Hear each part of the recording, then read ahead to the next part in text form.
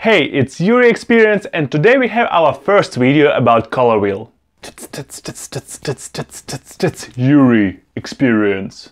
In the previous video where I talked about gray, white and black clothes, I mentioned that today we will start with colors. Obviously, if we are talking about colors, we will start from the color wheel. Before we start, I need to mention that a lot of stuff that I learned about colors in style, I learned from Real Man Real Style from Antonio Centeno. I will put a link below in the description. There he goes way deeper in the whole information. I just do the overall opinion of mine and from my other experiences, but he really connects colors with style and goes into depths and where it comes from and stuff like that.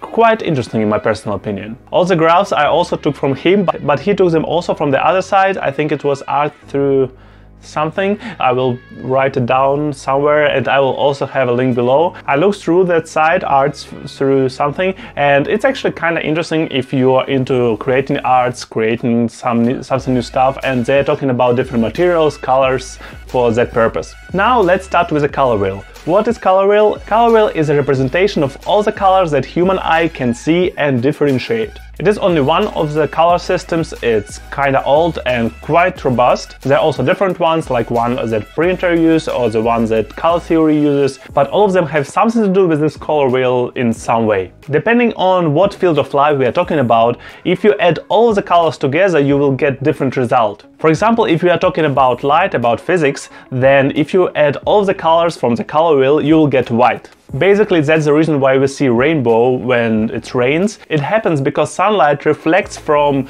water droplets, and during that reflection all of the colors split up and you can see all of the colors of the spectrum that human eye can see at least. And if you can split the colors, you can also connect them back, which means if you had white in the beginning, then you will also have white as the outcome. It's a simplified way to explain it. If you want, I can do another video about light refraction and stuff like that. On the other hand, where there are systems where you combine colors and you will get black. For example, arts or painting, if you get different kinds of paint and you mix them together, you will get black on the end.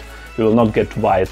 Another example are printers with cyan, magenta and yellow as their main colors, and if you mix them all together, that's how you get black. That is also a reason why in a lot of printers they are like each color and black independently, because if you want to print a lot of text black and white, then you need to connect all these colors together each time, and it's like way too much paint, way too much waste. Let's go back to the color wheel. As I told you, it is not perfect. It doesn't represent all the colors that we have in our world, but it is more than enough for basic understanding of colors and how they work with each other. By the way, if you want me to go more in depth with some of the other color systems like printer color system or RGB color system or color theory color system, like the main coolest thing ever, then write in the comment below and I will do it in some other video. On the color wheel we have 12 colors and we have different categories how we can group them up. Today we are talking only about one of them. About another one we will talk in the next video. This category is something like you can create one color from another or not,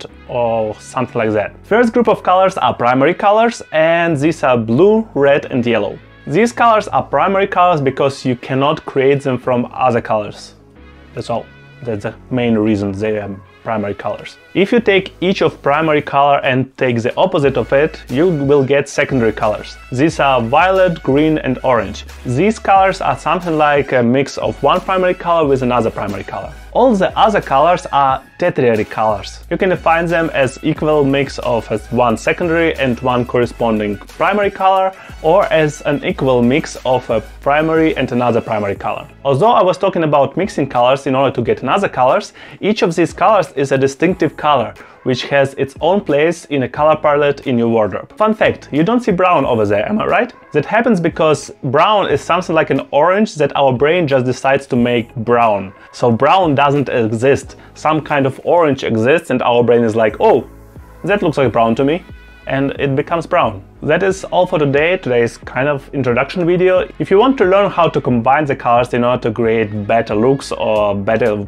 color combinations, maybe for something else, not for your clothes, then definitely check out my next video to this topic, which will come probably in 1 week. That is all for today, and I'll see you tomorrow.